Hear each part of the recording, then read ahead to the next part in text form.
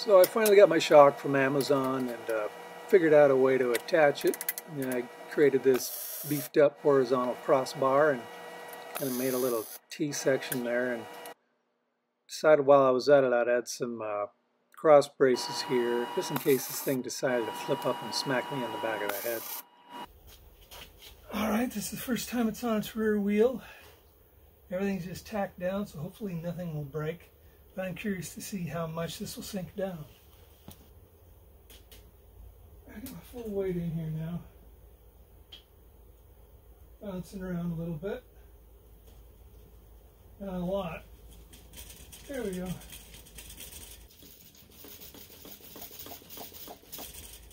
Okay. Originally this was supposed to be down about 5 inches.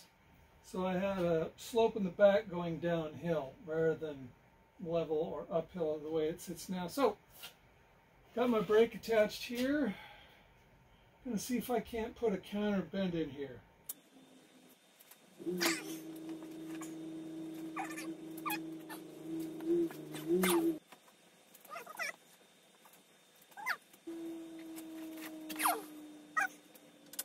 that looks kind of cool. Looks more like a fish.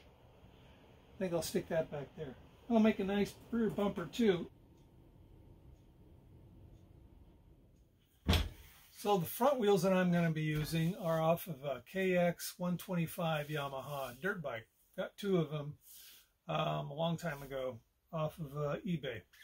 They're aluminum wheels, disc brakes. The only problem I had is that the axles that these come with are only 12 millimeter in diameter. Not strong enough for what I need. On Amazon, I noticed they sell axles for pit bikes, rear wheel pit bikes, 15 millimeter in diameter, which is good enough for me. They also sell bearings, 15 millimeter ID, and the 32 millimeter cup OD that this is. So the one problem I had though was spacers. It came with these 2 little guys, this big axle, but they're not taking into account that this has a little flange right in the middle there. So spacers was an issue. Luckily I had a pipe here that fits right in there. And this is what I'm going to use. It's a little thin wall, not as thick as I would like. It is 3/4 inch tubing. So I'll use that for my spacer. These though, unfortunately, are only 9 millimeter inches wide. These came with 10. So that's 2 millimeters longer of a spacer than I'm going to need in comparison to what came with the bike. So to take these out, I just took a hole punch, put it in there, got on the inside of the bearing, tapped it out, came out pretty easily. To slip them in, I put it over the cup here and have a little 1.5 inch closet dowel that I just popped it in, flush to that. Still has to go in further for the seal. This is 1.5 inch tubing that I had. I put it on my disc sander, got a little narrower so I can go beyond that lip until it's seated into the hub. So that's my wheel. So the front suspension I've decided to go with is basically very similar to Dale Malwicki's California Commuter. It's fairly simple. Mine has become a little complex because I've brought the wheels further out. On his, he was able to do his control arms just from his little twisty joysticks right to the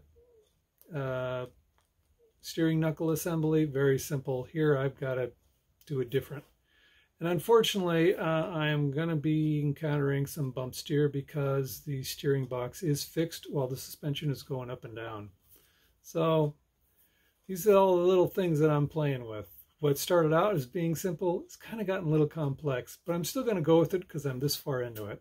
And if it doesn't work, I can always go back to wishbone suspension, right? We'll see. This next part kind of covers the tedious task of creating the axle assembly that attaches to the kingpin. Now I was hoping to find 3/4 by 1.5 inch rectangular tubing, 3/16 thick, but I couldn't find any, so I had to fabricate my own. I'm going to be taking this section here and I'll be cutting it down to about here. And I'll be putting a plate across. And then what I'm going to do is pass my axle through that, like so.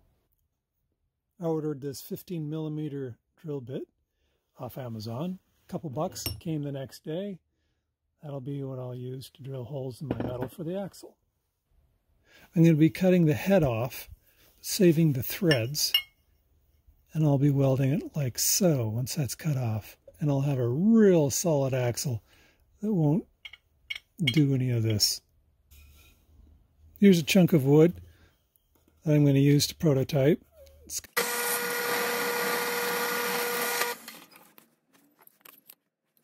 There we go. Step one. Even though this is a downward shot of my wheel, it's pretty much set up to where I'm looking straight forward. This way. Here's the ground representation here. Here's my tire patch. Where we want the spindle to be aligned is 1 inch in from the tire. So that's where that lays. Now I'll go ahead and I'll mark the angle, and that'll be the angle that we'll cut these at.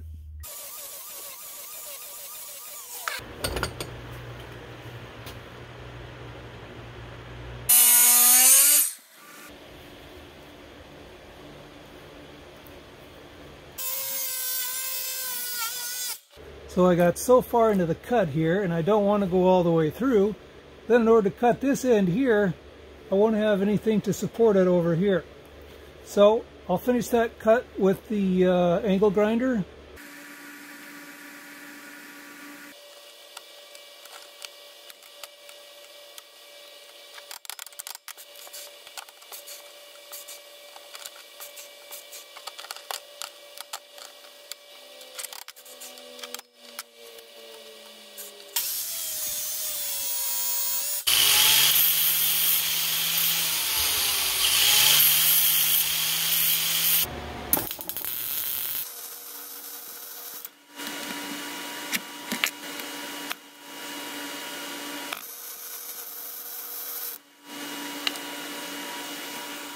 Okay, here I'm finishing up on the part that the axle slides through. Now I gotta create the tabs that the lower and the top ones that will attach to the kingpin. Here I'm already cut them up, welding them together so I can better grind at them and get them kind of all the same width. And then time to drill some holes.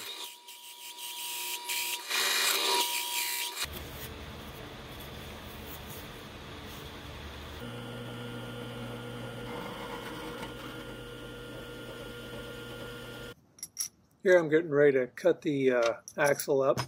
First I need to figure out what length I'm going to need. Just adding all my doodads, figure all this out.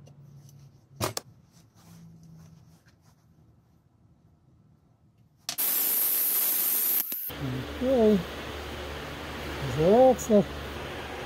I like to preheat my thick parts because I'm only using a Lincoln MIG welder, 125, 110 AC. Not very powerful, but it helps.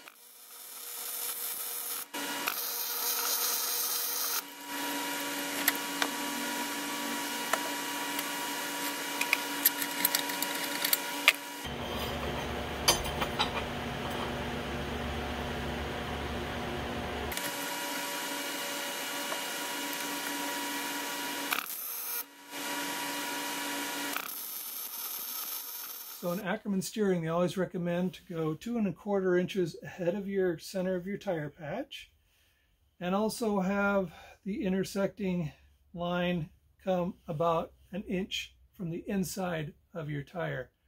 Unfortunately, I didn't get this just right. It ended up being about 1/2 inch from the center. That's good enough for me. So what I've done is, as you can see, I've kind of clamped it all down, eyeballed it, measured it. This is at the right inclination. I'm taking my axle beam, laid it flush to this tube here, and now with the straight edge and a white chalk coming in here, and that's the angle that I'm going to want to drill my 1 inch hole here. So I didn't catch the drilling of the hole on film, but here I'm cutting down the center of the hole so it makes a nice little saddle to attach to the kingpin housing. So I decided to go instead with a steering wheel. It's going to be a lot easier. I'm not real happy with the diameter of the steering wheel. It's like small, but I had to have it small so I can get my legs in and out of the thing. Anyway, so I'm just cleaning up right now. I usually just go for it for a few days, make a massive mess, and then when I start tripping over shit, I start cleaning things up.